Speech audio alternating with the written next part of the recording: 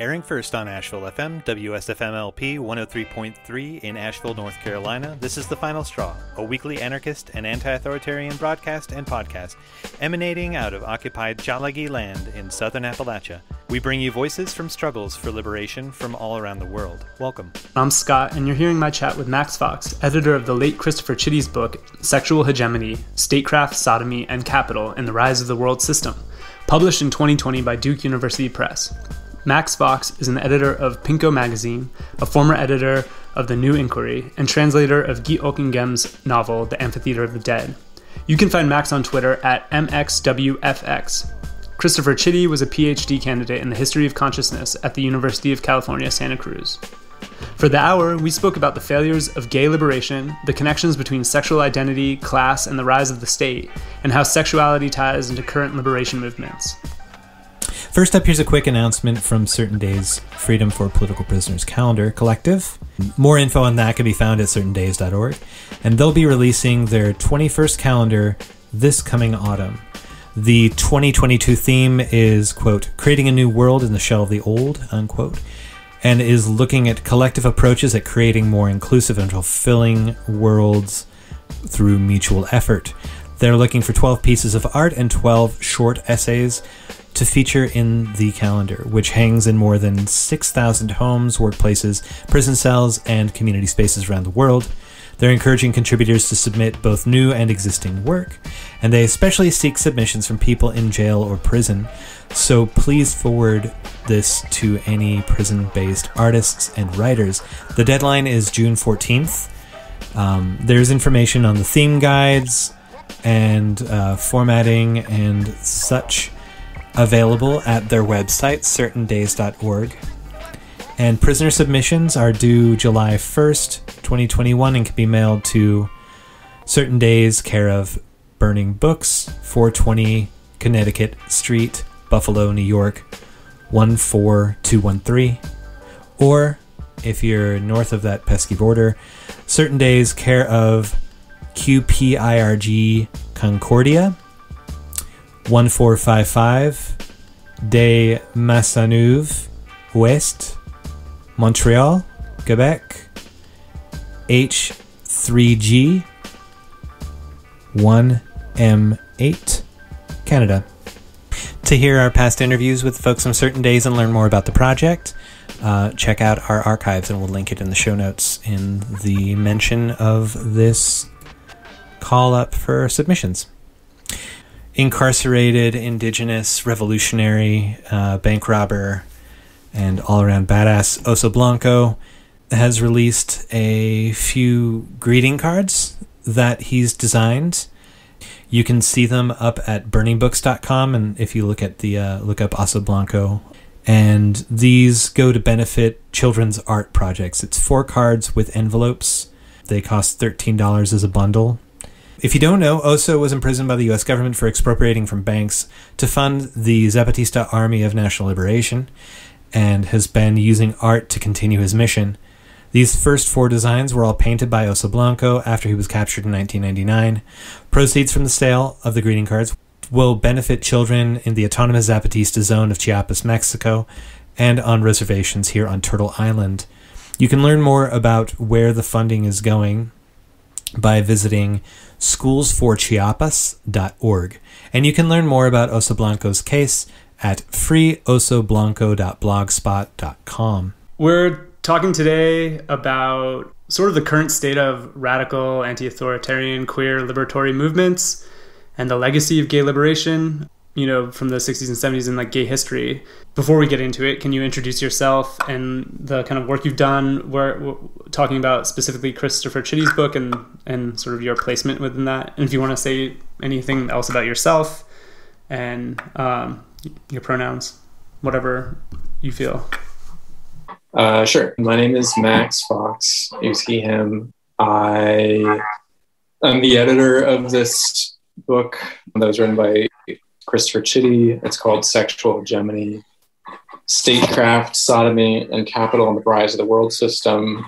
I'm also an editor at a gay communist magazine called Pinko. And I'm the translator of a short book by this French theorist named Guy Hocquenghem called The Amphitheater of the Dead. Which is sort of, that's how we met, sharing an interest in Hocquenghem. Yeah. Do you want to talk at all about how you got involved in editing the Christopher Chitty's book and the project, and how your work relates to it? I knew Chris when I was in college at UC Santa Cruz. He was a graduate student in the History of Consciousness department, which is this kind of fairly unique critical theory, Marxist philosophy, et cetera, style graduate program that I, as a young, enthusiastic leftist, was like, wow, simply the coolest thing you could possibly be studying. And so I tried to sit in on all these classes in that department, which is sort of one of the ways that I encountered him. But we met really organizing on this anti-austerity, sort of tuition hike movement in, let's say, 2009, 2010, right after the crash. That became the sort of Occupy California, Occupy DC system movement, which was sort of like a precursor to the Occupy Wall Street stuff. And so he was someone who I met in this moment of kind of intense, personal transformation, I suppose. And he was also working on this very incredible sounding theory that promised to, in my view, kind of revolutionize the understanding of sort of history of sexuality studies, queer theory, et cetera. And I was very eager to have something like that because I felt kind of dissatisfied with a lot of the sort of sexual politics that were ready to hand at the time. It was, gay marriage moment. And I felt kind of unconvinced by a lot of the positions on both sides even. And I wanted something more whatever, Marxist or rigorous or something like that. And Chris seemed to be working on precisely that. And so I was very eager for him to finish his dissertation and sort of get that out in the world. And so when he died in 2015, I was personally very devastated.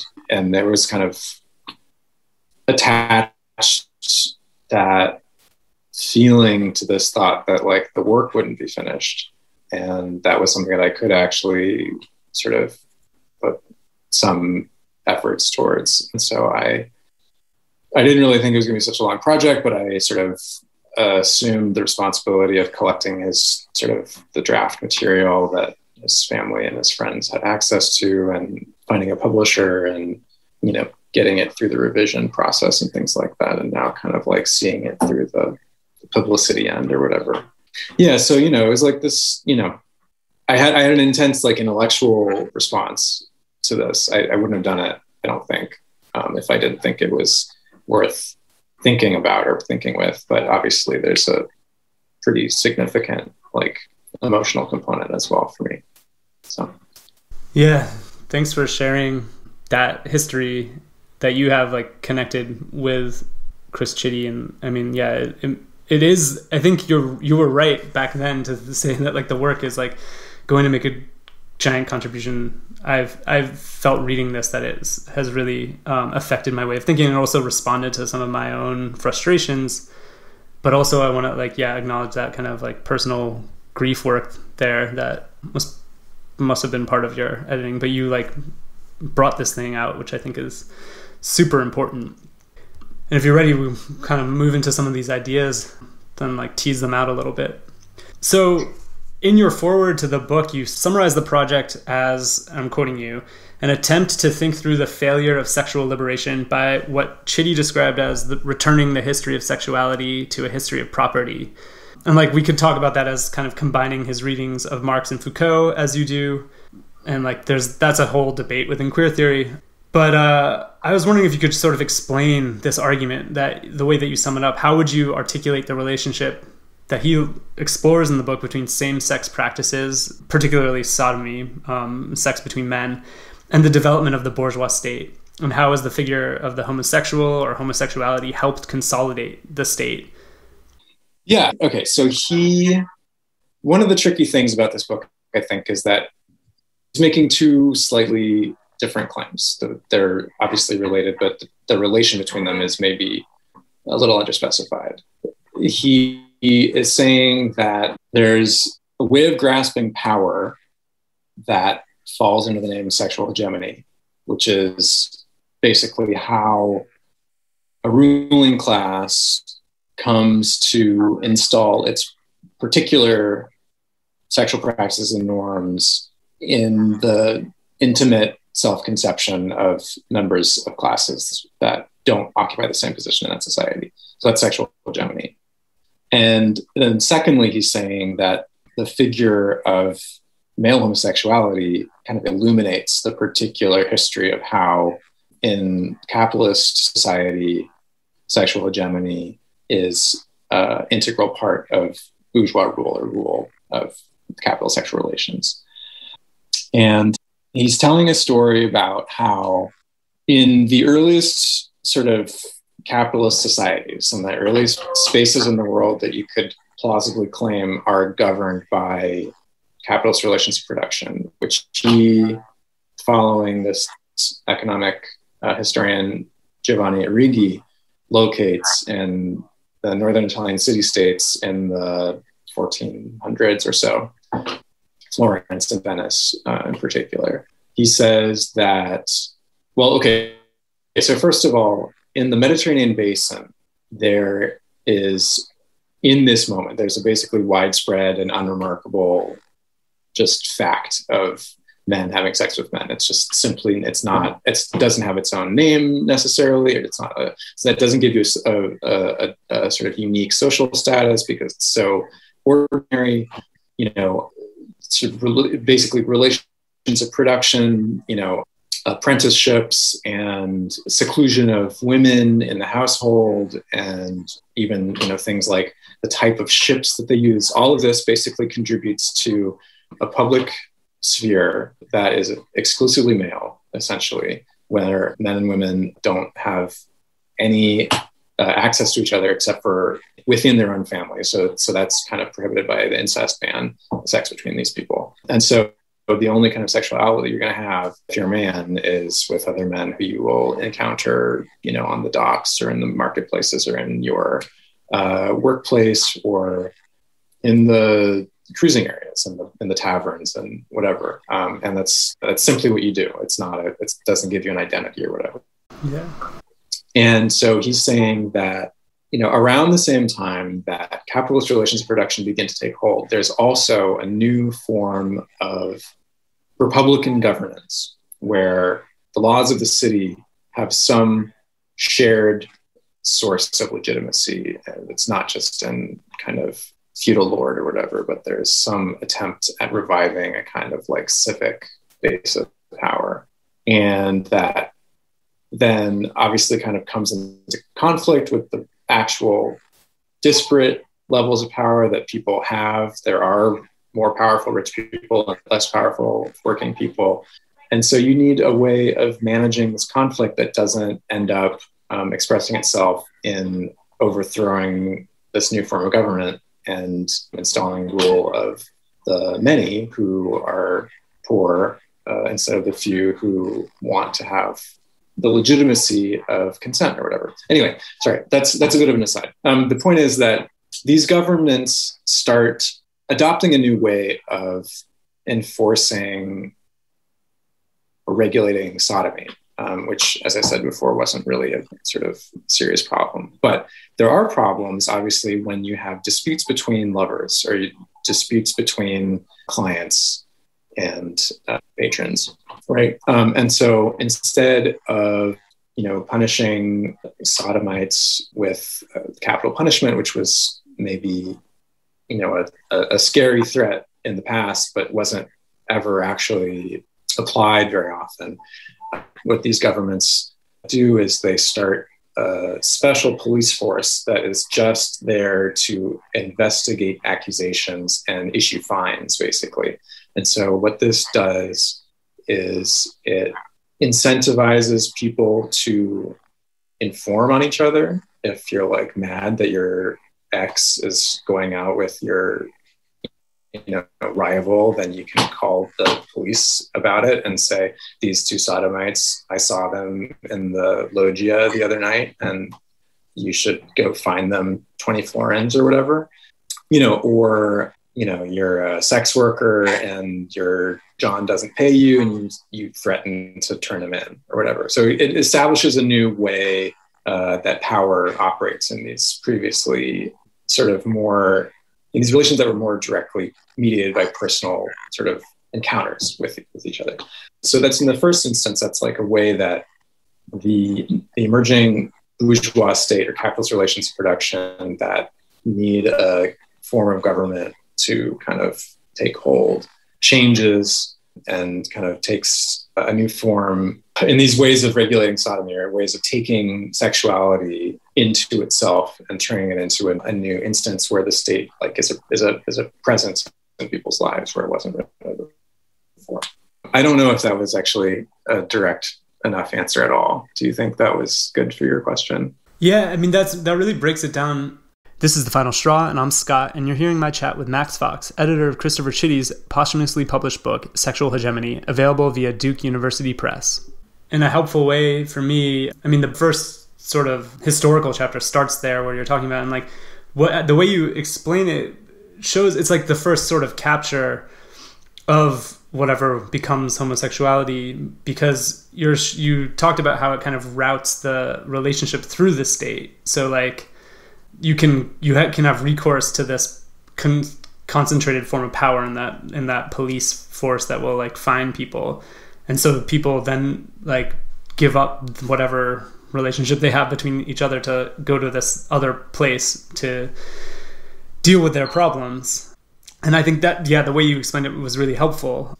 And then the other aspect of it that I think is important in what you were saying is that it becomes a way of trying to mitigate potential threat, right? From like the many or the lower classes. Yeah, there's like this framework of like consent to be ruled by getting your like recompense if you like are whatever. It could be like jealous or something's taken from you, or you've been forced into a situation you don't want. But then that also diffuses the possibility of like rebellion in some way. I mean, I guess like, so that's like the definition of sort of sexual hegemony and how that helps like work for state power. And, there's like this way that he traces the kind of the increased politicization of homosexuality to that history of producing the proletariat. So you were talking about the emerging forms of like capitalist production that goes from cutting people out of subsistence ways of living, bringing them into wage work, creating these urban centers where people are living different lives and working different ways. And he often calls that like a kind of surplus population or superfluous. The thing that like it's really interesting is that there's these like cultures of public practices of homosexuality where the men are working together. Mm-hmm. The thing that really strikes me is how Chitty's argument replays some of the like old coordinates of like talking about homosexuality that can either be like a kind of pro-gay way of thinking or a really homophobic way of thinking. So like it usually centers around the kind of that superfluousness or uselessness or the non-reproductive aspects of sex as a form of decadence and disruption of like a moral form. And I was just wondering if we can like, is there even a way, are we so inundated with this framework that can we think about sex between men outside of that moral framework? Is it always going to be ambivalent? Like there was a way that like communist parties would say homosexuality was bourgeois decadence, and like it's true to a certain extent, right? Like Chitty's showing us that it's tied to that, but it's not. Yeah, I mean, I'm trying to articulate this. Yeah. If you want to jump in.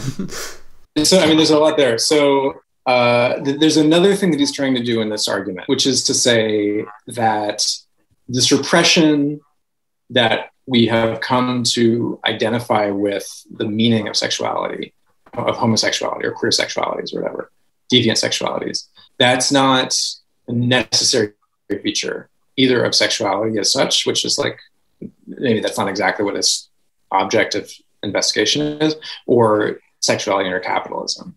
Because he's a good reader of Foucault. Power is productive as well as repressive, right? So, you don't want to have a concept that can only say sexuality is what the state takes from you or something like that, or stops you from having.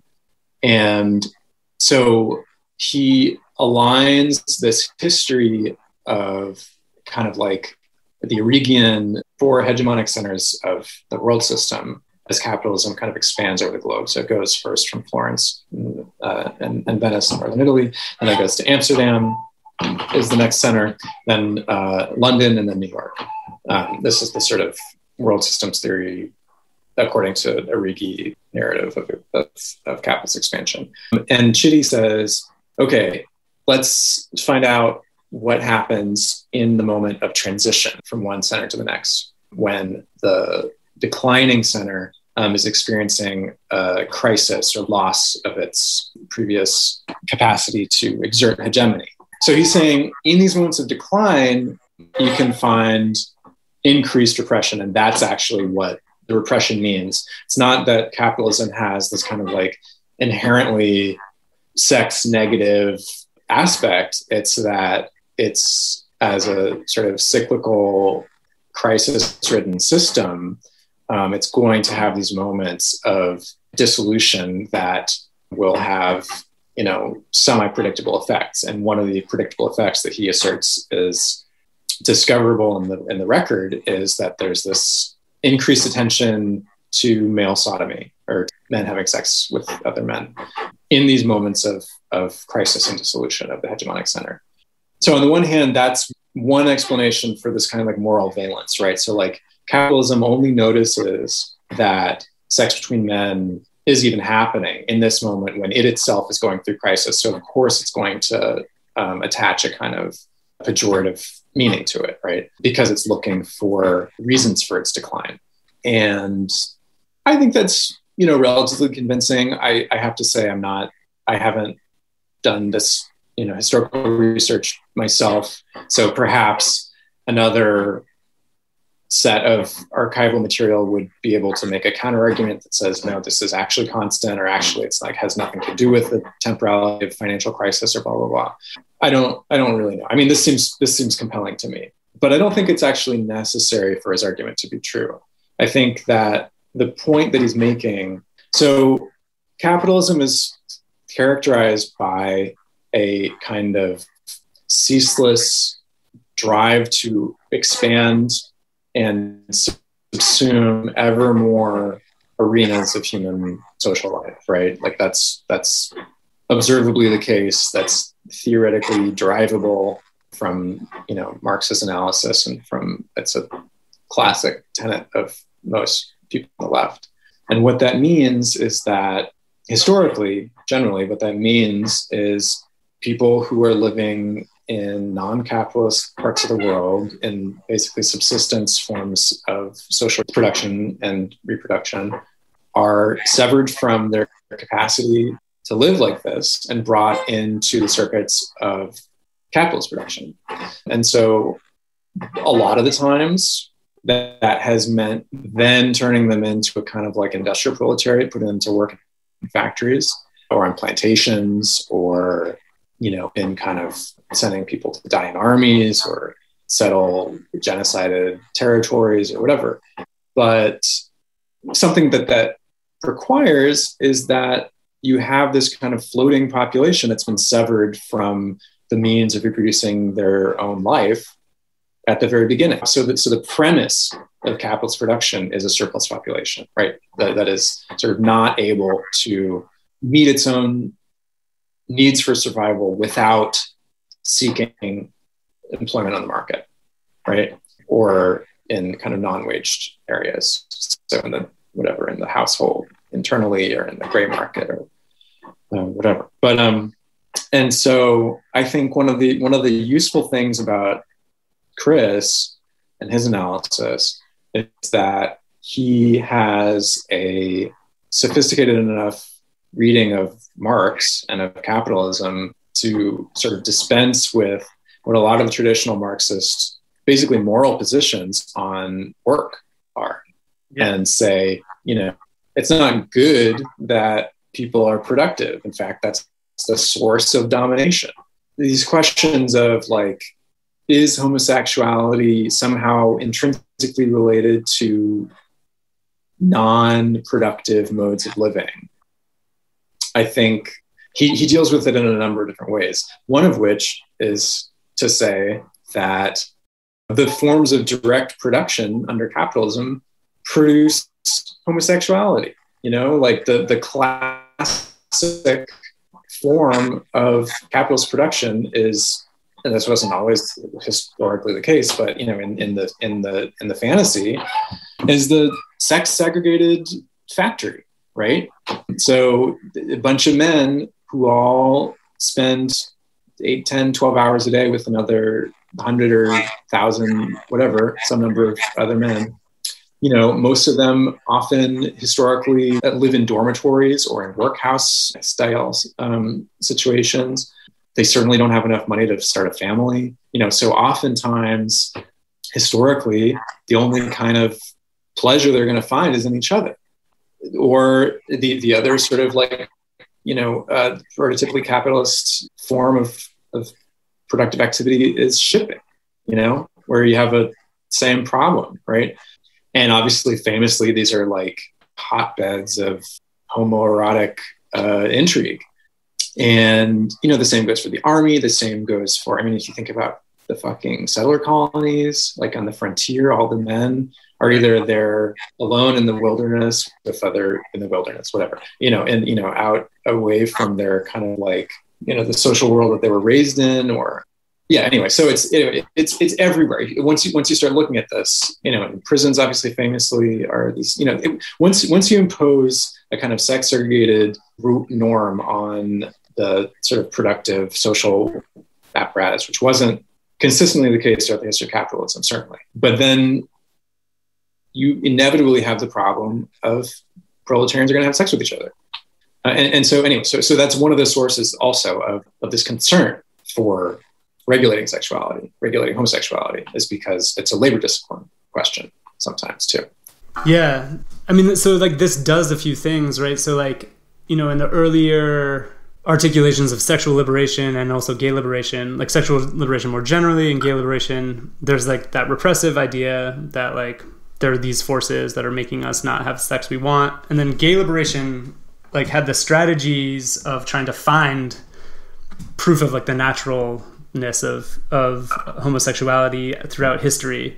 And so like in a way, like what Chitty does is expanding on like, Foucault, like you were saying, who says, well, no, the homosexual was invented at a certain moment and it's not this eternal force of like repression and sexual license or whatever.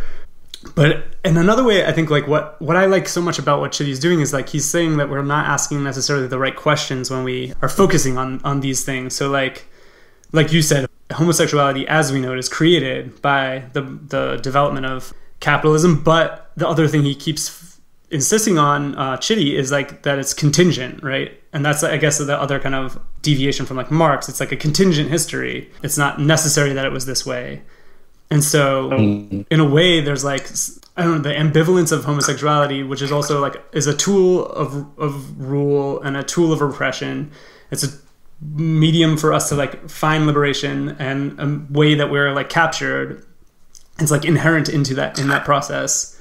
And I don't know, in a way it's like, I've seen this being articulated in various ways, but like it's like almost like an unresolvable paradox in a way. This is The Final Straw, and I'm Scott, and you're hearing my chat with Max Fox, editor of Christopher Chitty's posthumously published book, Sexual Hegemony, available via Duke University Press. And so like, I guess like what I'm interested in exploring with you a little bit is like how it shifts the coordinates of like what we think about when we try to like aim for liberation. The way that Chitty, if I can like quote from him, like the way he articulates that, and this is a line that you just mentioned to me before we started recording. He says that, I'm quoting, "Queer would then imply a contradictory process in which norms of gender and sexuality are simultaneously denatured and renaturalized." And that's like the process of sexual hegemony, using sexuality as a rule, a form of ruling. And like the threats are often in public sex or cross-class sex. So I was wondering if you want to help me unpack that, like what, if you spent some time on that, like what does he mean by these norms, the sexual hegemony being denatured and renaturalized, and like what are the double-sided process look like? Yeah. So there's another line that I find very helpful that I think might also illustrate this a little bit. which is that, I can't remember where it is, so I'm going to try and just reproduce it from memory, but it's going to be slightly different. Sexuality could only become a problem for a society in which biological reproduction was decoupled from the reproduction of ownership. So that's maybe that's a little complicated, but it's a historical argument, which is about the dissolution of the kind of like feudal world where, let's say, land title is passed down through the family, and on the kind of like peasant side or whatever, and sort of conversely, political rule is a hereditary inheritance as well in the aristocratic sense or whatever. In that society, sexuality appears as something that's kind of natural, right? It can't really be an object of anxiety or control in the same way. And historically it wasn't. You had this kind of, Foucault talks about it's like the pastoral power versus the medical discourse or whatever. But priests could tell you to confess, but like there's really not a lot of power to like investigate whether or not people's sex was taking place according to the way that you wanted it to be, or to punish people for it, because it's very hard to provide evidence that sexual act took place in the absence of being there, compelling eyewitness testimony. Peasant marriage in feudal times was actually quite limited. So anyway, it wasn't a floating social problem that needed like regulation the same way that it did once he's saying ownership, private property relations become transferable, alienable, which is the hallmark of capitalist relations of production. So in that sense, sexual norms have become denatured. They once appeared to be organic, natural expressions of the sort of unitary created world, and now they appear to be an object of political contention and control. And so they're renaturalized in this new way by the reimposition of what appears to be necessity, of a sort of socially objective meaning that's enforced by state repressive apparatus, but as well as the kind of like private mechanisms of coercion and control in the workplace and the family. So there's new norms that say you may in the past have been able to fuck your friends in the field, but now there's like a different type of threat from the police. And so you become a new kind of person. You become your nature changes, right? You're suddenly apprehended by the state in a new way. And so it's this kind of like decomposition of a previously automatic, organic expression of the social order, where sex is a kind of meaningless in that it doesn't make a difference whether or not ownership gets transferred in the normal way, to something that might disrupt it. And it might disrupt it because there's a new type of person in the world. And that is the sort of like the subject of the sort of hegemonic sexual norm and the deviant person who like fails to be protected by this norm. Does that help? Yeah, totally. It's interesting because, where we are today, we get stuck on like identity, and it's like the problem that you talked about, like sexuality becoming a problem for statecraft and like state rule, is like internalized for us as this problem, like who am I, and like how do I figure that out? Yeah. But if we trace back those identity terms, they're like police orders or whatever, like that. There were forms of like control and criminalization, and he also talks a lot about how like this is a history of policing, right? So the policing of homosexuality goes hand in hand with the policing of sex work, and also the policing of like vagrancy. Sure. Yeah. And so the other thing that I think this is like parallel to, and maybe there's like something to articulate here, is like, yeah, within the Marxist theory, there's like, this is another form of like maybe primitive accumulation in the way that like Silvia Federici talks about it in Caliban and the Witch, in terms of how the like gendering of women forms a kind of enclosure around their bodies and sexuality. Like this is another enclosure, which is like an identity type rather than whatever those organic forms are. that could have existed before. And if you like think about those previous communities and like maybe even pre-feudal, right, like it just wasn't a problem, or there were other norms in which it was like acted out, but like it's not like, yeah, this guy sleeps with other men sometimes wasn't like a problem. They're just like, oh yeah, that's a thing that someone does. Yeah. Or yeah, it's just like that's what men do. They love to have sex with beautiful people, whatever, as long as they're the active partner or whatever. Like, oh, like it's not it doesn't have bearing on necessarily on the social standing of the person doing it. Well, that's the other thing that I think is in the book, that like, because it's not to say that there were like these previous sexual utopias where like men could have sex with other men freely, but they often happened along power lines of like young and old, or different classes, or like how he talks about the kind of the like workshops where a master and apprentice might have a sexualized relationship, but it was a discrepancy in power there between the master and the apprentice. So it's not like these were old gay utopias or something. Yeah, I mean that's one of the interesting things that he does with this is it's like there's a liberal story, and it can basically take the same material that he's looking at and say like, okay, there was this pre-capitalist utopia for gay people. Somehow, let's say the capitalists decided to chase them out of Eden and pursue them across these centers of financial power up until the present, at which point they finally rebelled in Stonewall, and now we're free.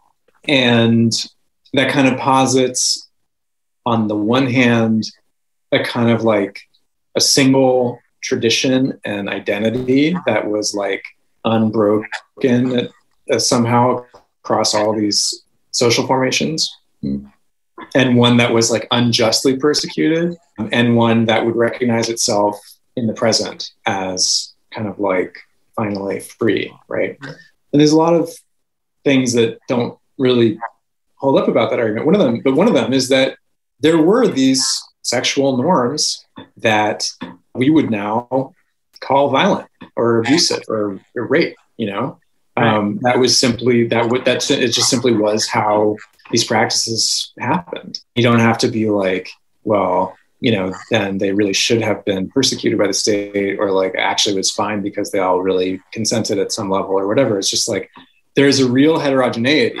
to the social practices that doesn't really fit the kind of like triumphant, oppressed past, liberated future sort of arc. And it also kind of flatters the present and says like, and now we know better, and now like violence doesn't happen in sex, and like, all of our ways of conceiving of pleasure are totally fine for everybody involved. Like, and we don't have any contradictions that we still need to work out.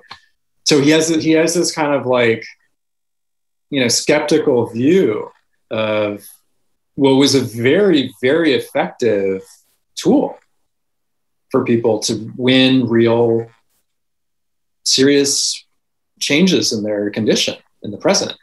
But like, and he's not like just saying like, well, it wasn't actually like that, and I'm here to speak the truth because I love academic freedom or whatever, but because it's a much more complicated question than we like to imagine.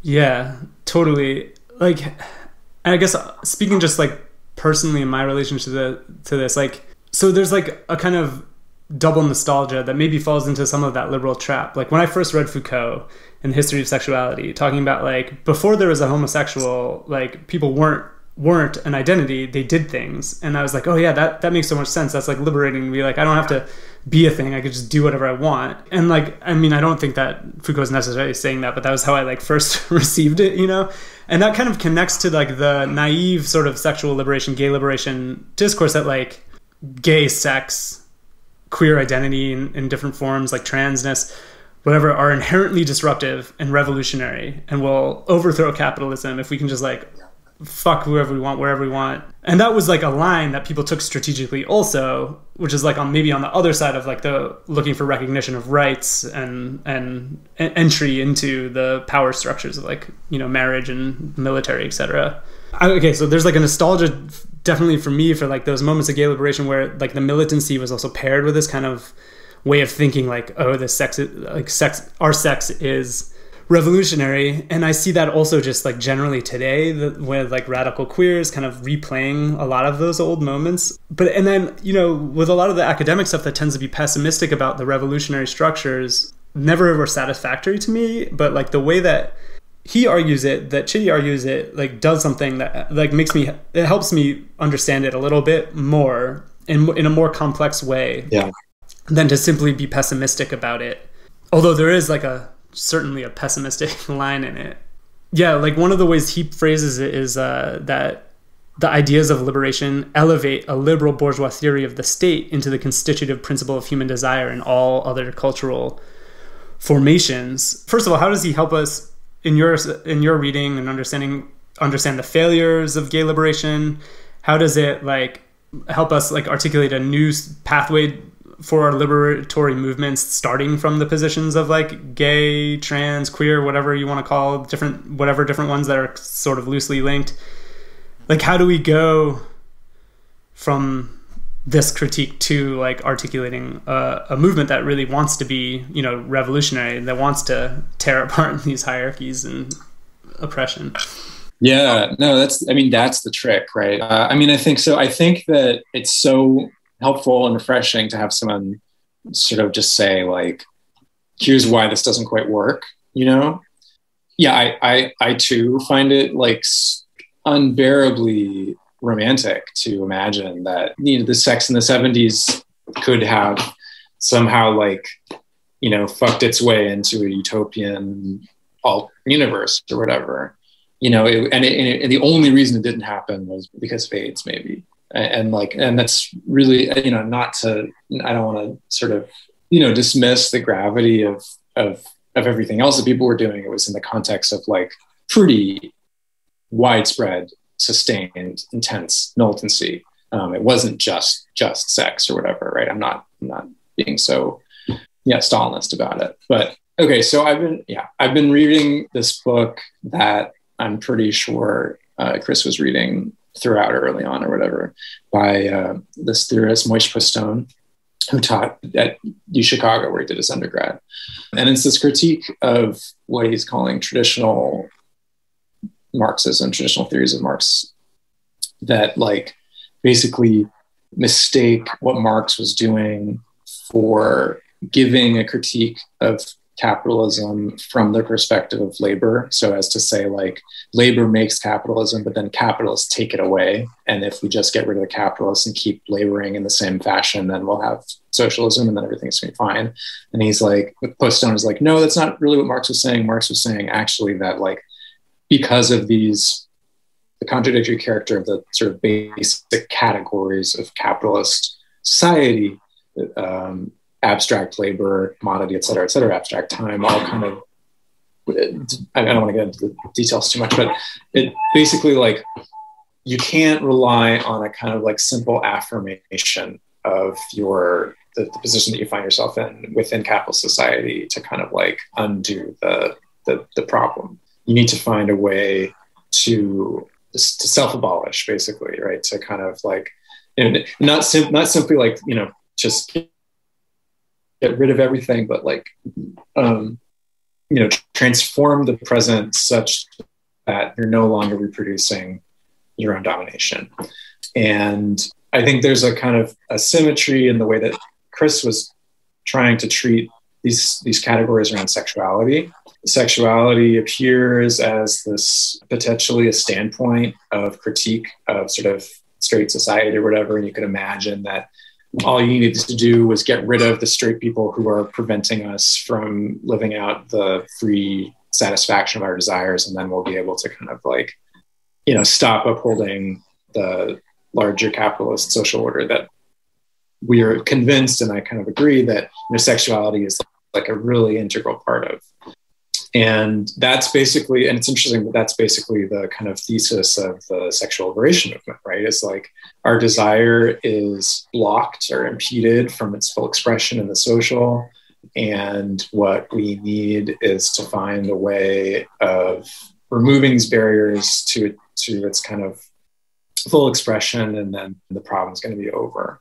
And that's certainly, to critique that position is certainly not to say like, no, it's actually fine, everything's fine, you're whining about nothing. Like there's serious, vectors of misery and violence. Obviously, like it's, still going on much more intensely around gender and trans people right now. But, there's obvious enemies to be opposed by any kind of liberatory political formation.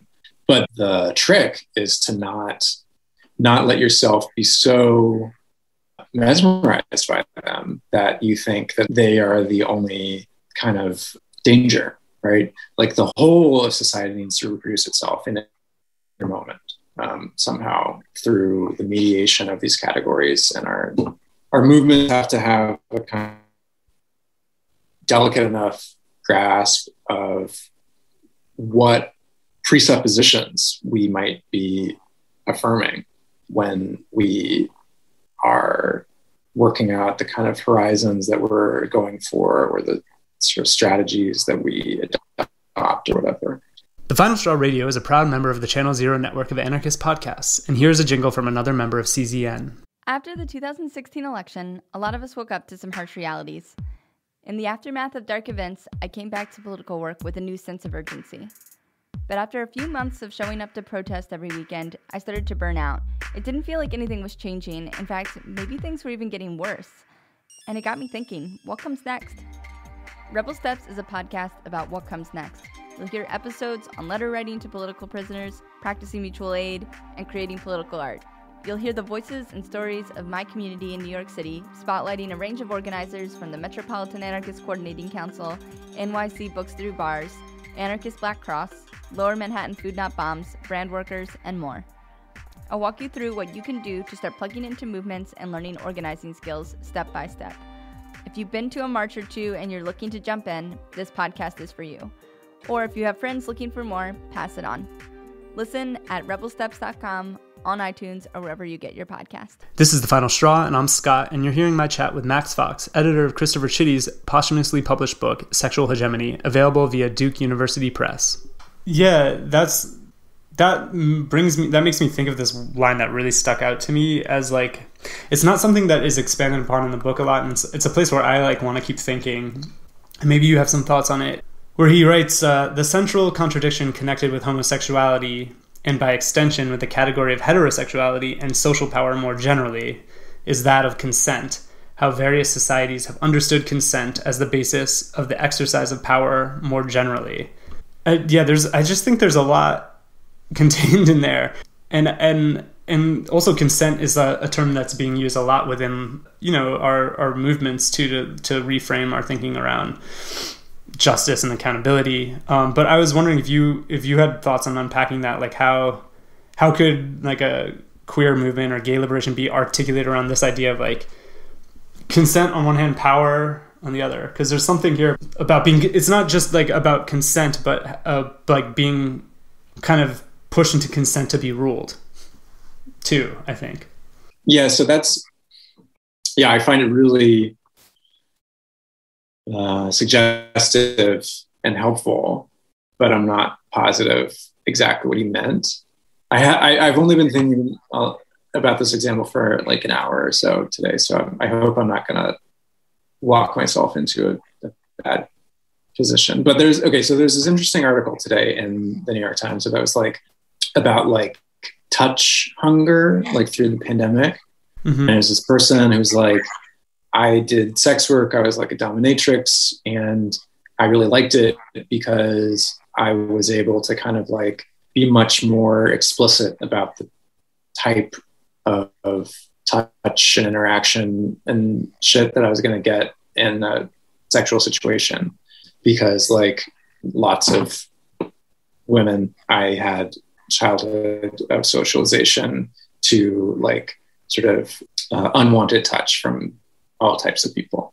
And this past year of like touch hunger or whatever during the pandemic has really made me reconsider how much I like consented to touch that I didn't want as a sex worker. And I like reached out to all these other sex workers and I asked them about it too. And they were all like, yeah, basically like I've consented to like, what was basically like,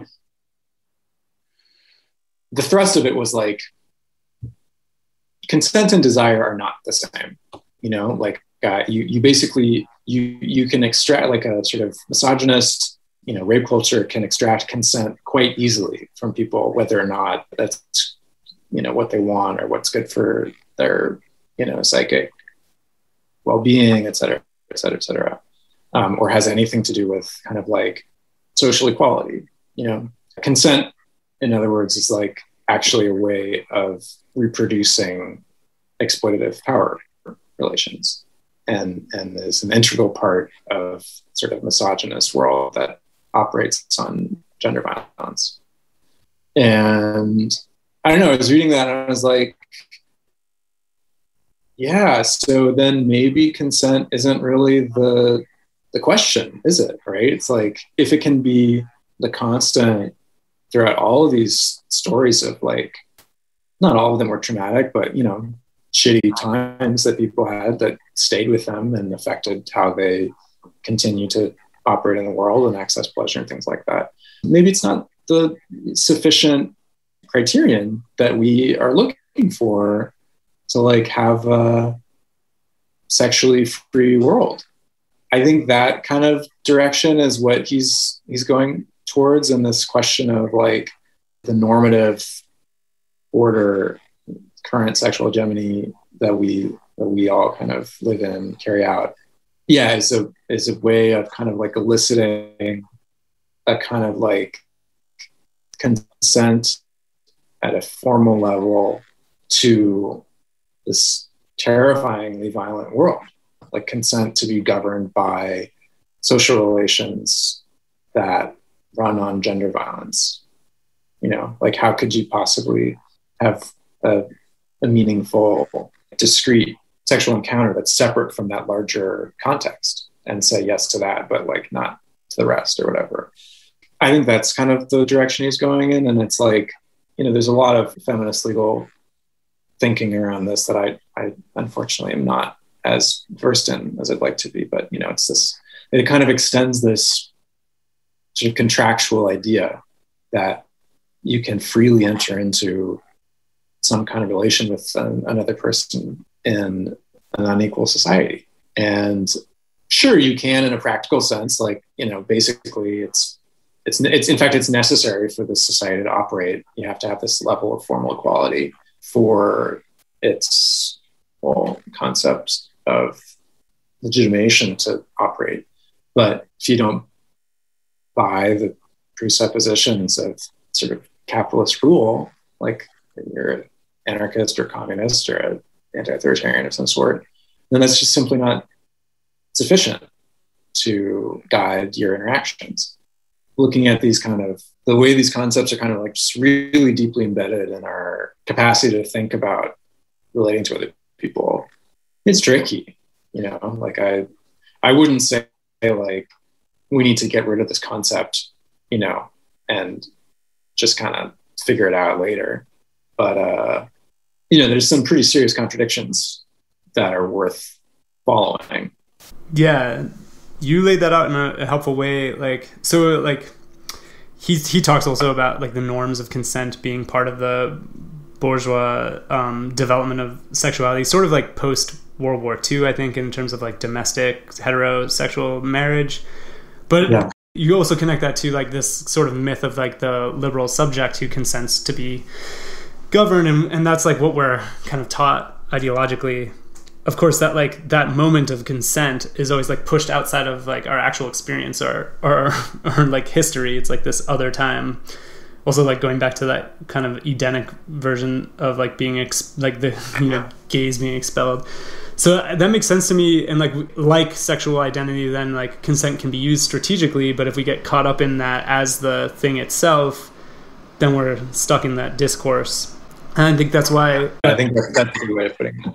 But that's interesting too to think about in connection to like, there's like consent culture, but then also like the kind of abolition movements and transformative justice discourse that goes around. Like we often use the word consent to like get at those things, but the thing that like that transformative relations are getting at isn't about articulating consent, but articulating relations that don't operate along those same power differentials, right? Or it's like, if we had to actually theorize consent in this way, it would be infinitesimal, right? Like every moment we'd be having to consent to, and that's like an impossibility in a way.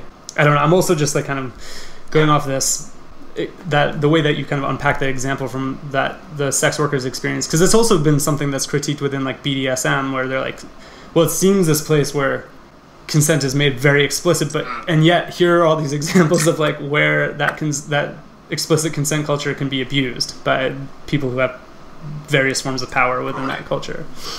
So yeah, I don't know if you had some thoughts on what I was saying there, but it's making me think of some things that I don't think I'm capable of reproducing right now. So okay, that's fine. I know it's like it's a rich field of thought, and I'm just not gonna pretend like I can contribute right now. Totally. No, I mean, yeah, I'm just getting excited about it, but like, yeah, that's another conversation perhaps. So there's like a couple more things that if you're up for it that I want to touch on.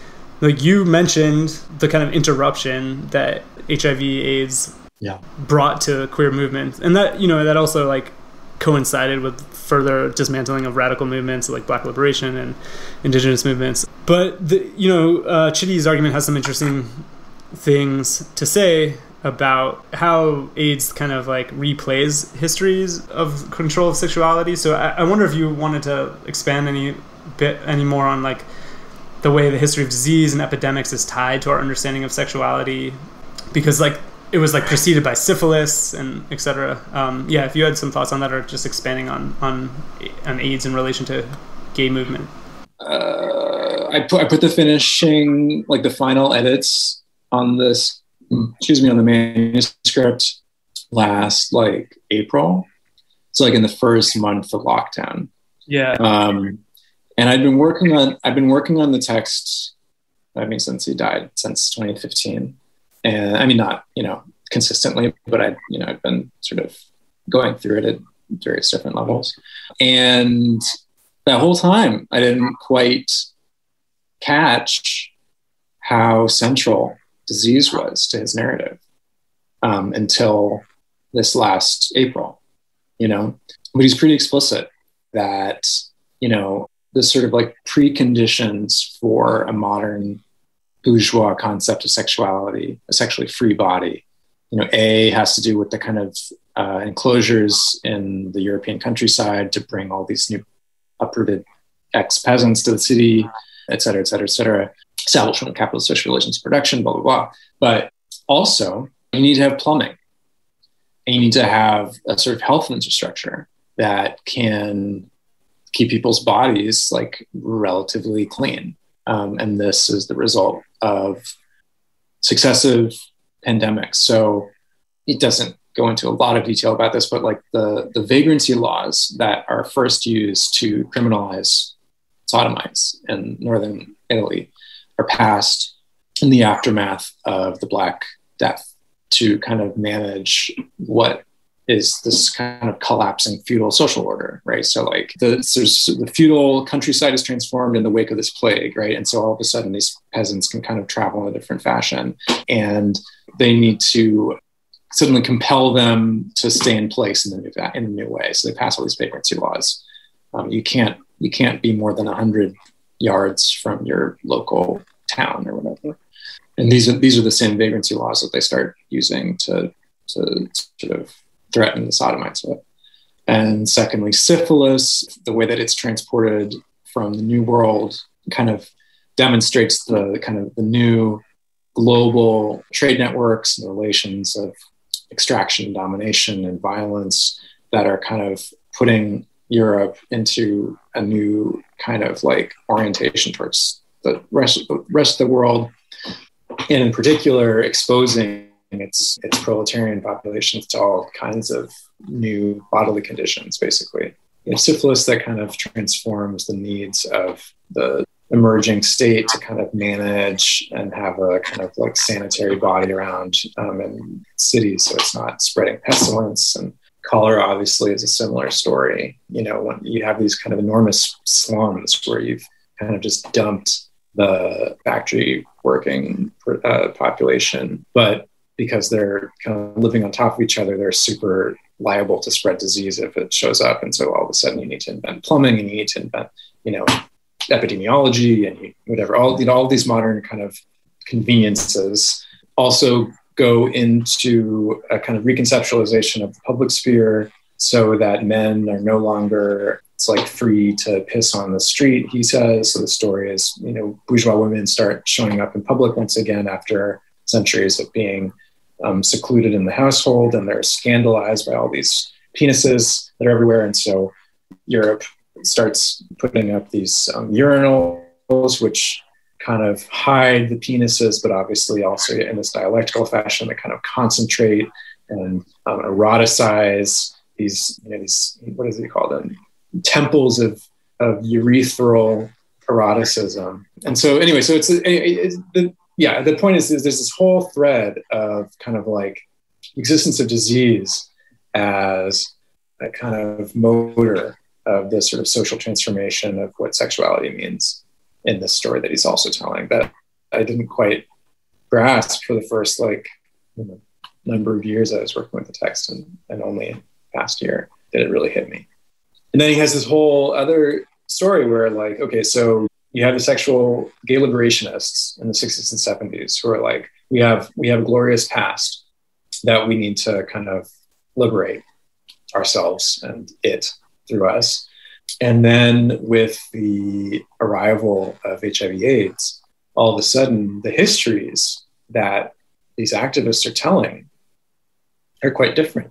They are about the kind of bodily practices that actually constitute material sort of social reality of what homosexuality is, because that is where the virus lives. That's what's salient for them politically and existentially. And it changes the sort of the way that they're theorizing about themselves and about history. And so he's like, both of these things are quite valuable contributions to the understanding of sexuality and homosexuality in particular. Now, maybe in 2013 or whatever, the kind of apocalyptic urgency of the HIV/AIDS crisis is in the past somewhat. And so we can kind of be a little bit more critical or assess these histories with a bit more distance. And we're no longer kind of under this injunction to tell politically hopeful stories that will save our lives. And now we can kind of look at why maybe these presuppositions of the political movements that made these demands, which are quite productive, also in other moments kind of inhibited a total liberation.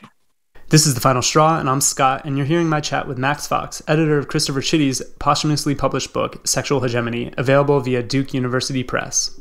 Well, it's interesting to think about like Hocquenghem, right, who was an early sort of utopian liberationist, although I think he's more complex than that, because he also includes an idea of overcoming homosexuality. Right. But he was so concerned, and he didn't want to disclose his status or whatever with the HIV because he was worried that it would imperil the liberationist forms of sex that that were so important to his vision of revolution, which was cruising and everything.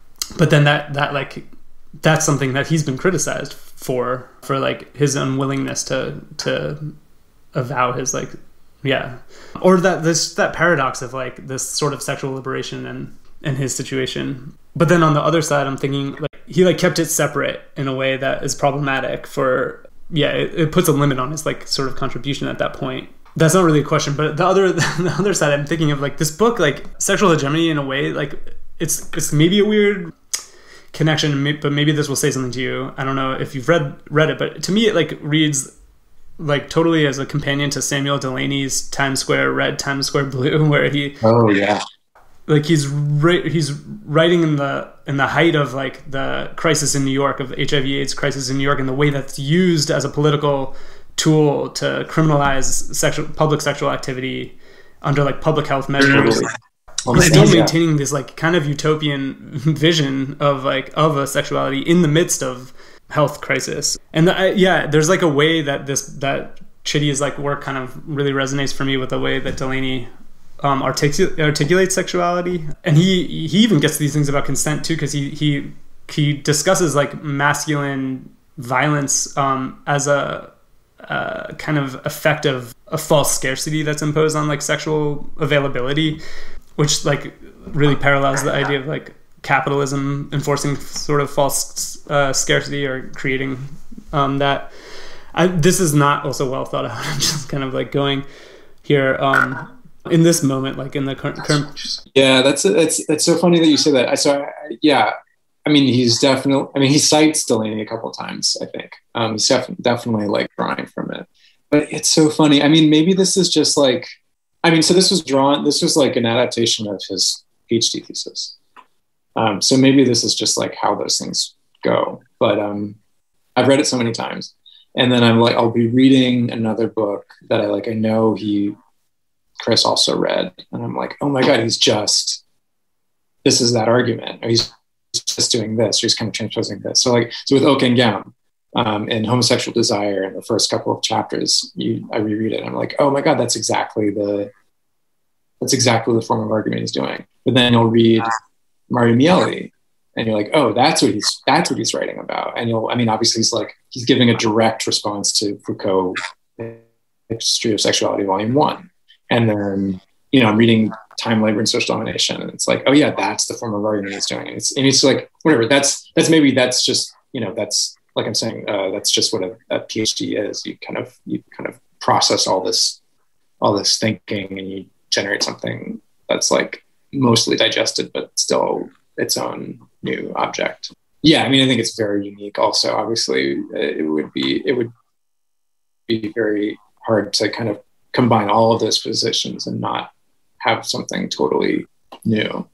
But the Delaney, I think, because he's like a legit liberationist, like he's, for whatever reason, I was going back and reading this article by one of the members of the GLF, and which is like held up as, they were that in the past the gay liberationists were radical and now they're assimilationists or whatever, like we should be like the GLF, blah, blah, blah. And I was reading it and it's like, this is super misogynist and transphobic and like really like pretty boring actually. It's like, he wants to go back to like use like some term from Byron rather than the alphabet soup that current radicals have. And just like, okay, man, like, sorry that you got annoyed by some kids. But Delaney is like very much, I'm sure he has some weird cranky positions too, but at least in terms of his like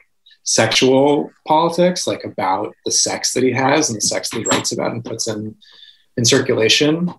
He's just a freak, and he's like, I'm here to experience pleasure in all types of bodies and write all about it.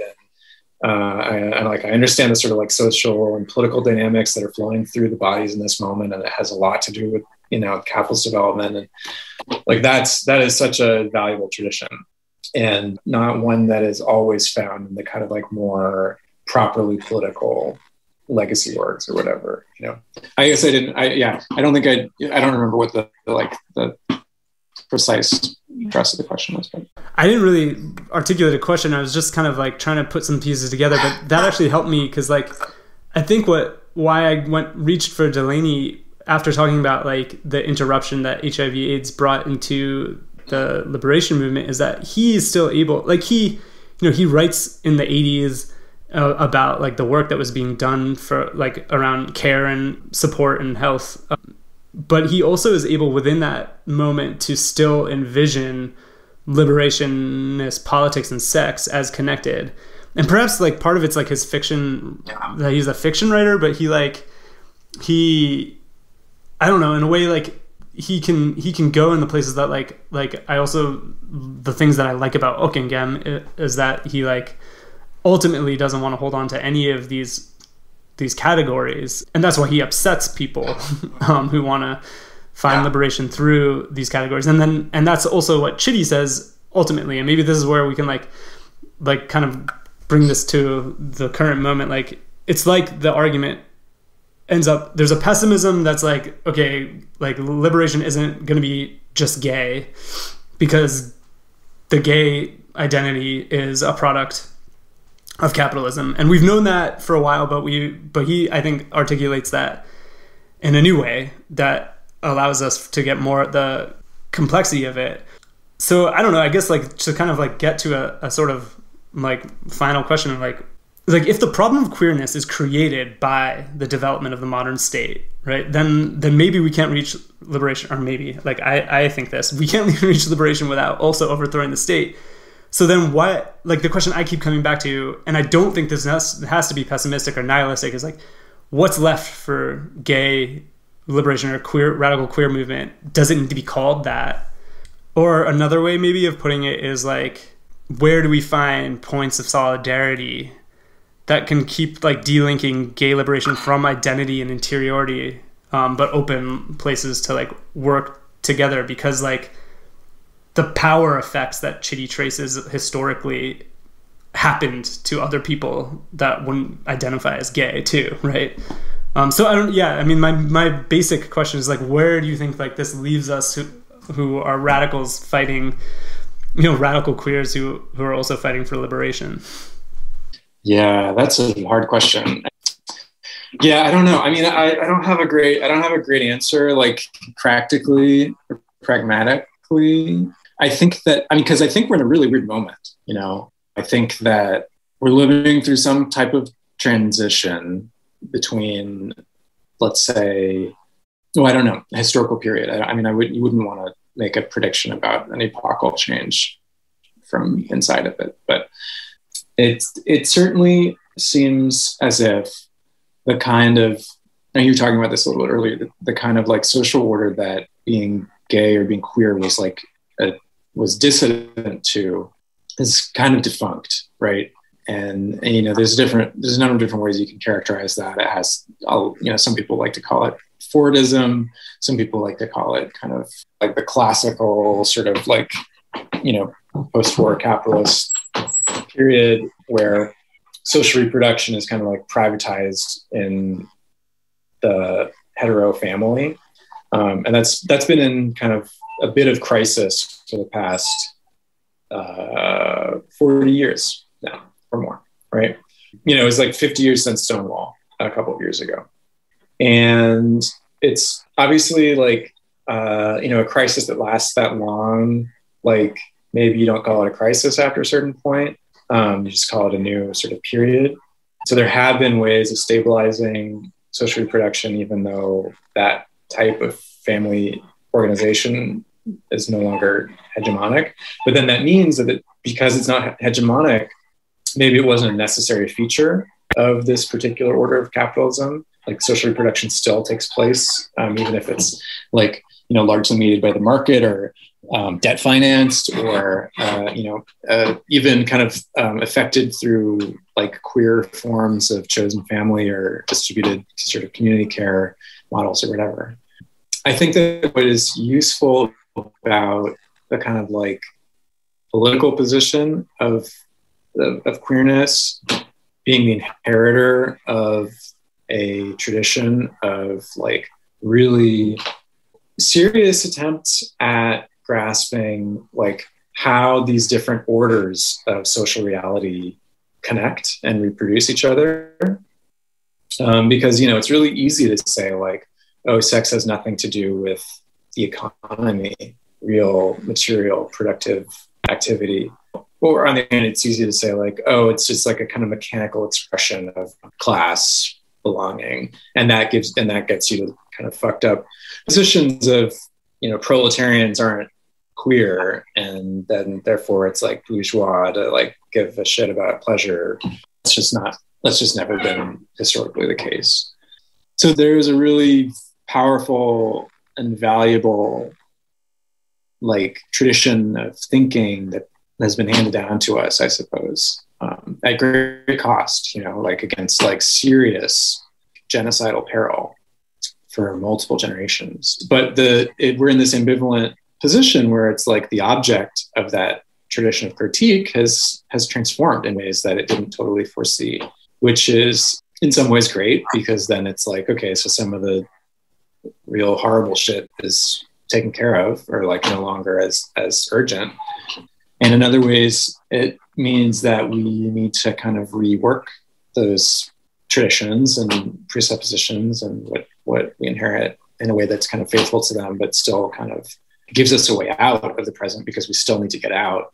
And I think, okay, in particular, sorry, that was a long way to say. I think in particular, one of the useful things that there is still on offer in a kind of like queer movement is this ability, is this repertoire that we've developed of grasping how what appear to be natural or extra economic forms of social existence that have a kind of objective or necessary or compulsory character, right? You don't choose whether or not you have a sexuality.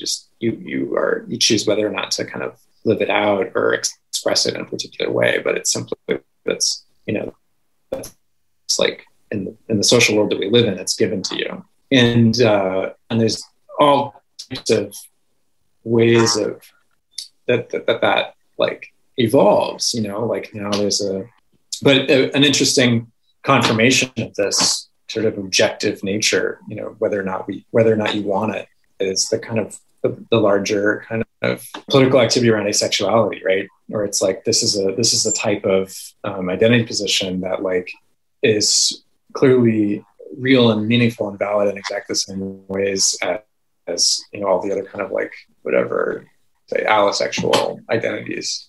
But it doesn't negate the existence of having a sexuality as a kind of imperative, as a social sort of unavoidable fact.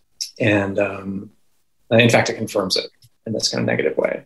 And so a queer movement would be one that is capable of grasping these imperatives as intimately related to questions of liberation, solving these imperatives politically through some type of collective struggle means investigating why they take the form that they do in this particular society with this set of compulsory, socially objective relations, and not just saying like, oh, it's natural, or, oh, you just want to do this because I feel like it, or, oh, it's socially constructed or whatever, so that, we just need to kind of like tell enough people not to do this in this way so that we can get out of it. It's like, no, it's actually probably going to take, and obviously like, some level of that tactic is successful. It's necessary to any kind of social movement. Unfortunately, you have to kind of like do the really thankless work of yelling at people or bothering them about stuff that they think is like, their reflex. But there's also a different level that it exists on, and we need to have a kind of way of grasping that. And that, that's not at all a concrete answer, but I think that's like the kind of like the sort of precious insight or tradition or whatever in the queer liberatory lineage that I think is like still useful. This is The Final Straw, and I'm Scott, and you're hearing my chat with Max Fox, editor of Christopher Chitty's posthumously published book, Sexual Hegemony, available via Duke University Press. Since we're forming our discussion around this book, if like what this book does is historicize the history of sexuality, I think that's something he says. Like, I'm thinking about how Hocquenghem talks about like the leftists are always fighting the last revolution. And like, if we get caught up in the conditions that produced gay liberation, which was like, according to Chitty, the policing of sexuality that led to confrontation, like fighting police in the streets, which was like led to Stonewall.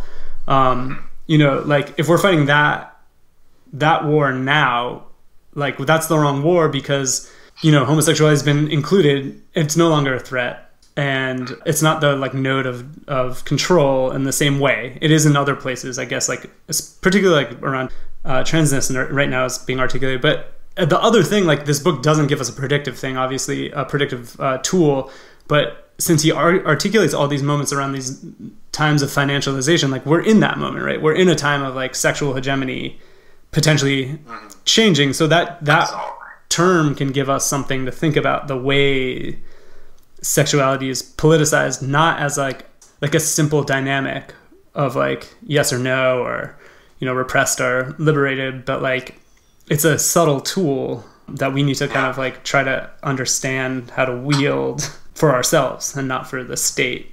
But like, yeah, I guess we're still inundated with all those slogans that are so intoxicating from that time when there was like way more visible militancy, and the social war was visible, right? Like a lot more, or like generally visible at that time. So yeah, people taking up arms in a different way.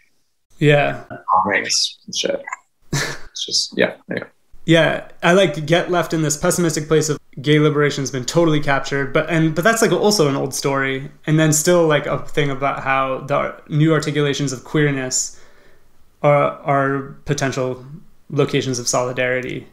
And like seeing the work that like Pinko does too, in terms of the way that the journal kind of brings together different fronts, I think is helpful to think through those kinds of modes, like, yeah, there's a lot in, I think it's expansive, right? Like in the 2 volumes, it brings together different movement work on different fronts, right? There's stuff around sex work, there's stuff, the like trans history project, there's like theories of sexuality, there's a mix of old discourse, right? Like reprinted texts from the old movement, there's like new takes on things. I don't know, I think I like that because it's like seeing it as a coalitional politics.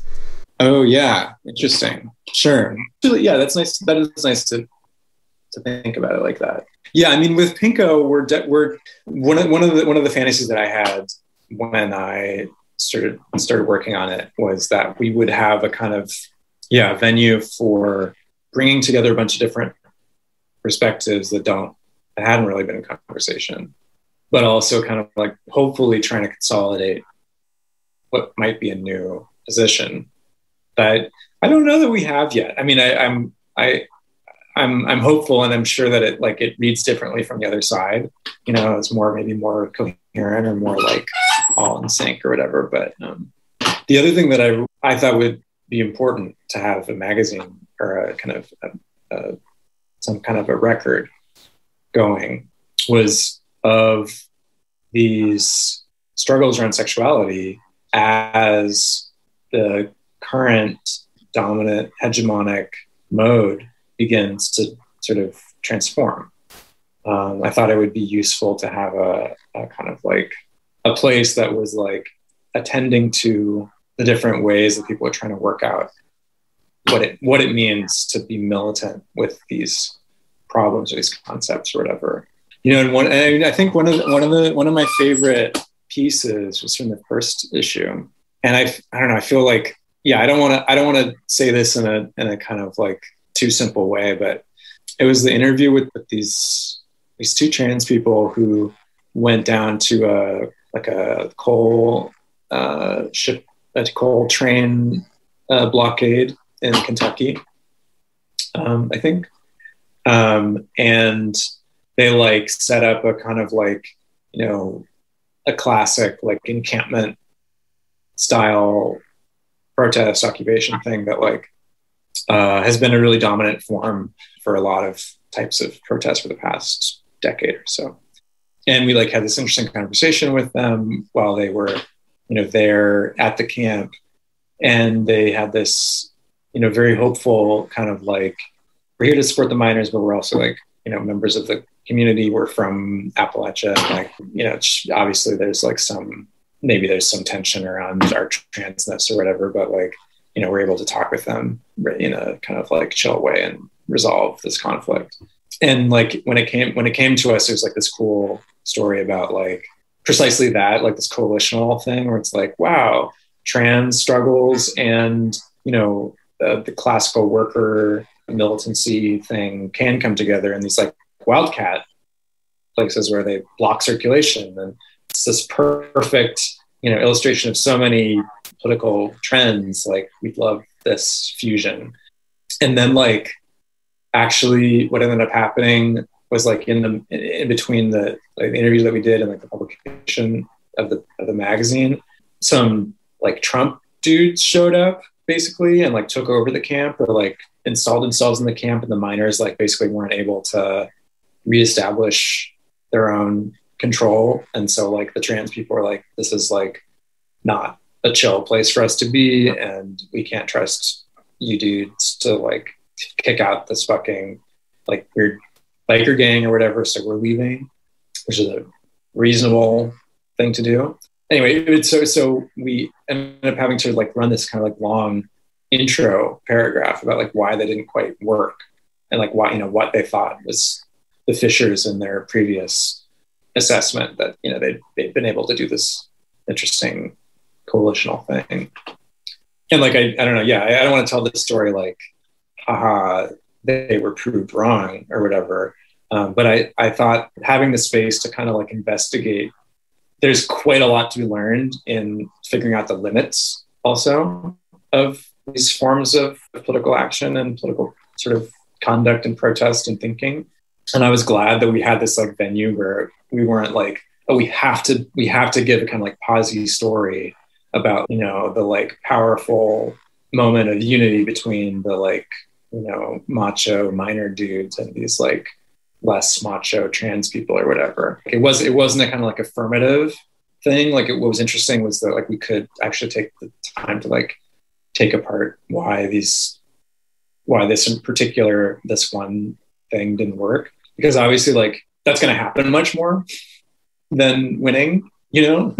And so like there's a lot, you know, figuring out how to like think about how things come apart and what to do with that and what to learn about that is what I find interesting about the potential for Pinko.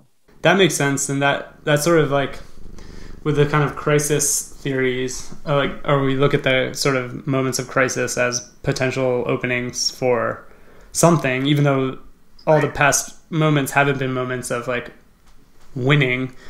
They're like moments of loosening where other things can happen. And that's, I don't know, that's where I'm at right now, is that like, instead of thinking about that punctual moment, to like look at the places where things are being done differently in the present and work from there. I don't know if it's like, yeah, aggregate or what, but yeah, like we can't tell these deterministic histories, which are like kind of used both in like liberationist theories and repressive theories, you know? Yeah, totally.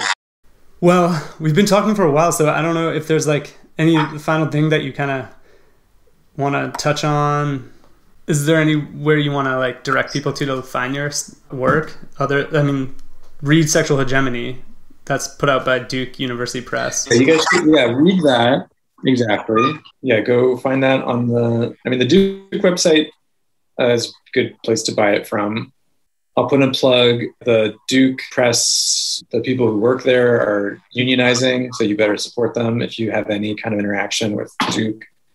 You know, maybe if you buy the book, you should add a note saying recognize the union or whatever you find is effective about those things. I saw your name. I signed today on their author support letter, and I saw your name. Oh, yeah.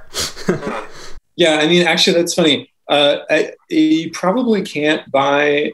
I think if you want to buy the Hocquenghem translation that I did, I think like I will personally have to fulfill it because the publisher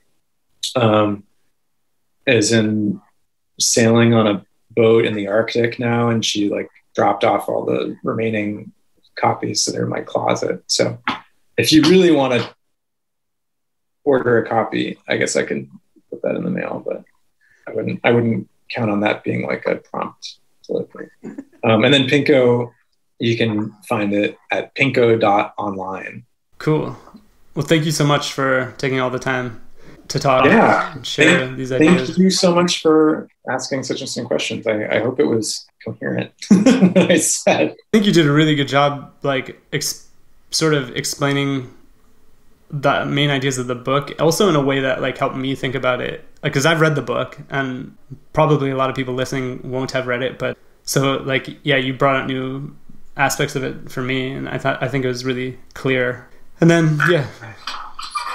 And now some words from anarchist prisoner Sean Swain. What you say, what you say, what you say, what? We'll call like a Can't we all just get along? It seems that in the practical world, the answer is a resounding no. Particularly during the zombie apocalypse, communities and collectives are sometimes fraying, sometimes breaking up or dissolving. It makes sense in one respect at least. When we all have our daily routines, we expend our time and energy in a variety of locations with a variety of different people. When we're all locked down for a year, we spend our time with the same people day in and day out. We get tired of seeing their faces and hearing their voices. Our worlds get smaller and smaller.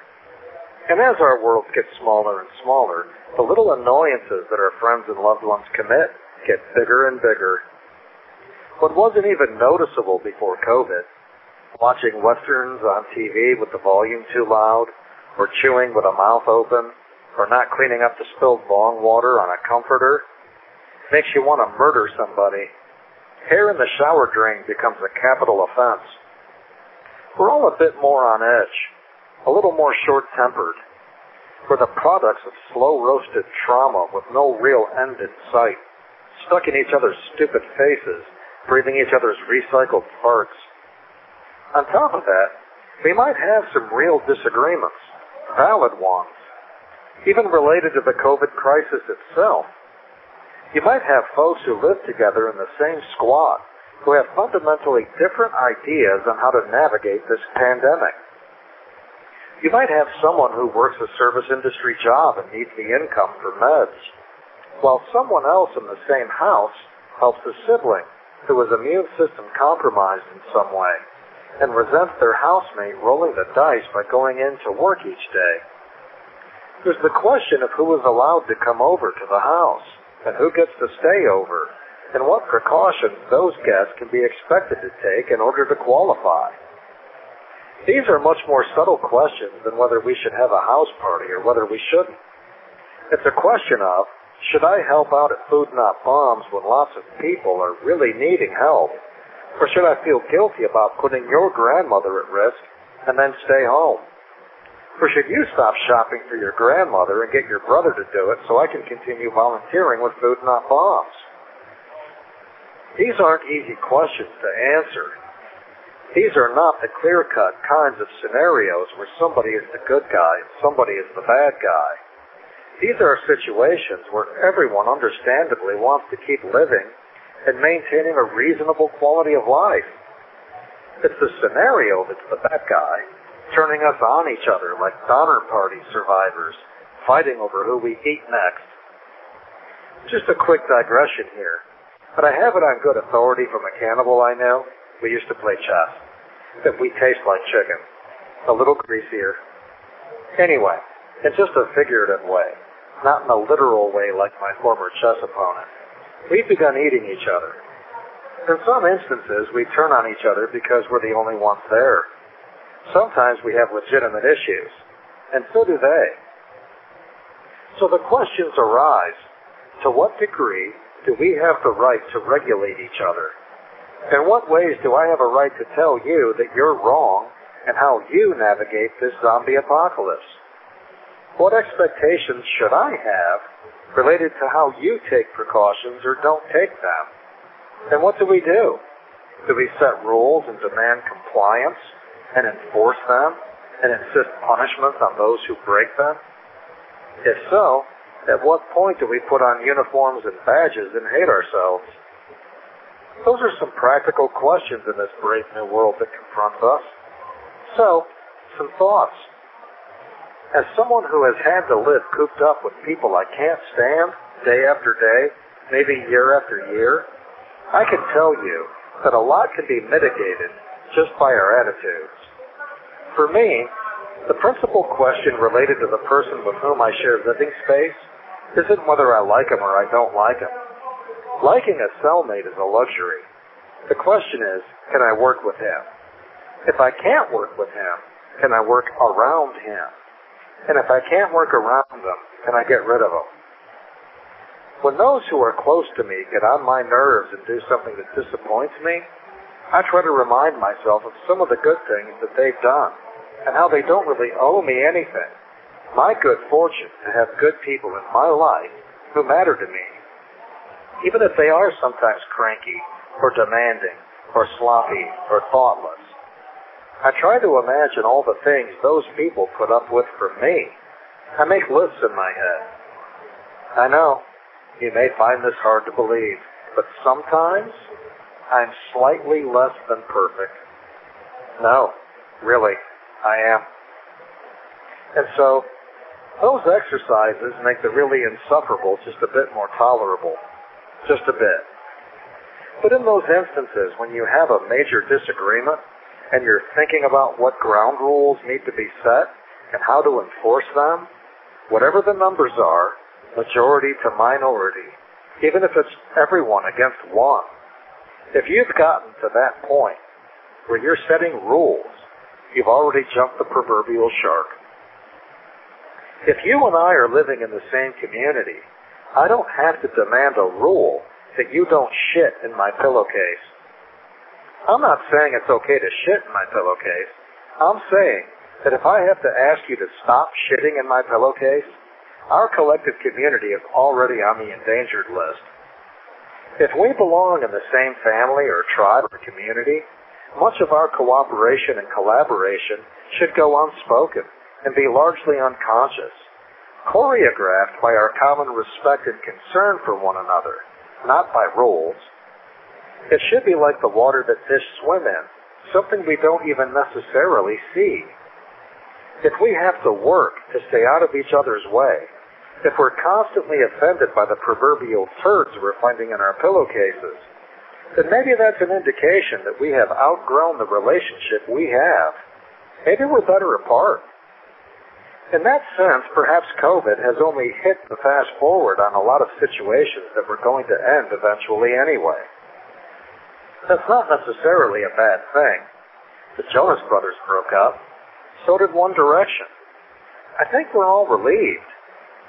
So, it's not the end of the world that maybe you call it quits on some relationships or situations that are just no longer satisfying, rather than trying to overmanage each other. Endings are not always a bad thing. This is anarchist prisoner Sean Swain in exile from Ohio at Hocquenghem Correctional in Dillwyn, Virginia. If you're listening, you are the resistance. You can write to Sean Swain by addressing letters to Sean Swain, number 201 5638, Buckingham Correctional Center, P.O. Box 630, Dillwyn, Virginia 23936. He has a book that is available from Little Black Cart Distro. His zines can be found online at theanarchistlibrary.org, and other of his writings and updates are still available at swainrocks.org. Sean has a complaint pending before the Inter-American Human Rights Commission for the torture that he suffered at the hands of the state of Ohio. He is also collecting letters of support for his bid for clemency. You can find more details on Instagram by following Swainiac1969. You can find his past writings, recordings of his audio segments, and updates on his case at seanswain.org, or now follow him on Twitter at @SwainRocks. Just a little addendum to last week's discussion with Pranav Jivan P. We've gotten good feedback about it. I'm glad people have appreciated it. So there were some solidarity options at the beginning of the chat that my co-host put in, which are, I'm sure, still available and super helpful. And another way that people can provide solidarity to people that are suffering from this latest COVID wave in India and, as it ravages across parts of Africa and Latin America, is to approach the concept of medical copyrights and to challenge those. The fact is that even though the U.S., where we record this, has a new administration, that administration has not yet lifted the limitations on distribution. Not only distribution, which is a charitable act, but distribution of vaccines to other countries. But more importantly, has done nothing but protect the companies that developed these vaccines that are still kind of in testing phase. Based off of, let's talk about knowledge development, right? So the scientific knowledge that our species works off of and builds off of is actually collaborative. Copyright laws, capitalist attempts to encapsulate work and pay people for work, which I want doctors and researchers to get fed to. But all of this works off of a presumption that they're working in a bubble, and that they are the progenitors of the knowledge that they're working with.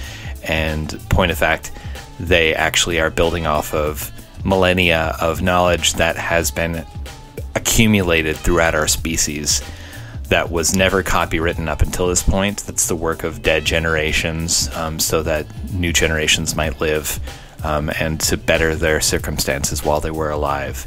And for as long as there have been medical copyrights, there's been this sort of imperialism where countries that have more guns and thus have generally more resources because they've taken resources from other places have the ability to concentrate and withhold developments that they've made, but again, not developments that they've made in a bubble. So one way of approaching, besides sending resources, which is amazing, would be to work to challenge the framework that allows for the West to copyright and hold these patents on vaccine materials. The more people that can develop and test and then produce vaccines around the world, the less the cost will be. And also keep in mind that these companies in the West that have been developing the vaccines, not all the vaccines, Cuba developed one, Russia developed one, other countries have developed vaccines, but these vaccines have been subsidized very, very highly by taxpayer money, and yet in the normal standard way that the medical industry works, the developers who go through the process and have gotten these government grants in order to develop it get to hold on to the patent for a period of time and uplift the price. Now, I could see where in some circumstance, like you've developed a new form of ibuprofen that's slightly different from the existing ibuprofen. Okay, well, everyone's got the regular ibuprofen. Hopefully that would sustain most people. It's not the worst thing in the world if somebody's holding a patent on it for a while. But this, like, we're in the middle of the beginning of the second year of our global pandemic with COVID-19, and this is totally unreasonable that certain countries would withhold or allow their companies to withhold the patents at their behest. So take that as you will, put pressure where you think you need to, discuss this, debate it, research it, but yeah, the medical industry and the way that capitalism engages and imperialism engage through it is utterly unacceptable, and that's another point of pressure that we can do to act in solidarity with people in India who are going through the second wave, as well as, like, this is like a point of pressure that during the anti-globe movement people were applying pressure around treatments for AIDS and HIV, again in India and in sub-Saharan Africa, where the medications were expensive if available there, because they were being withheld by Western companies that had taken tax money in order to produce it. So just a little seed out into the universe. Thanks for letting me rant. If you appreciate the work that we do on The Final Straw and you want to support us monetarily, we appreciate support. We're honestly still working towards being fully sustainable with our monthly transcription project. We've got a couple people that are giving a lot of money, which is very kind, but it would be nice to distribute that into like smaller donations for more people in case those people have to back off or change the amount of money that they're donating. So if you like, again, the conversations you're hearing, we're always going to provide it for free, but if you like the transcription, that costs money. And it is available for free once we do produce it. It's up on our website, and you can find it at tfsr.wtf/zines. And if you want to find out about ways that you can support us monetarily through one-time or recurring donations, some cases in which you're getting merch in exchange for it, which we love. I love making sticker packs and sending them out, for instance.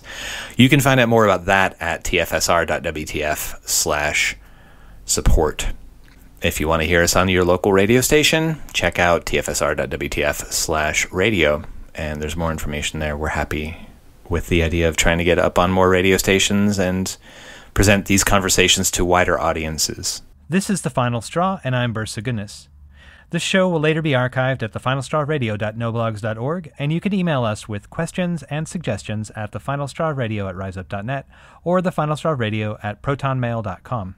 If you'd like to use any episode for your project or radio show, feel free to do so. Just send us an email to let us know.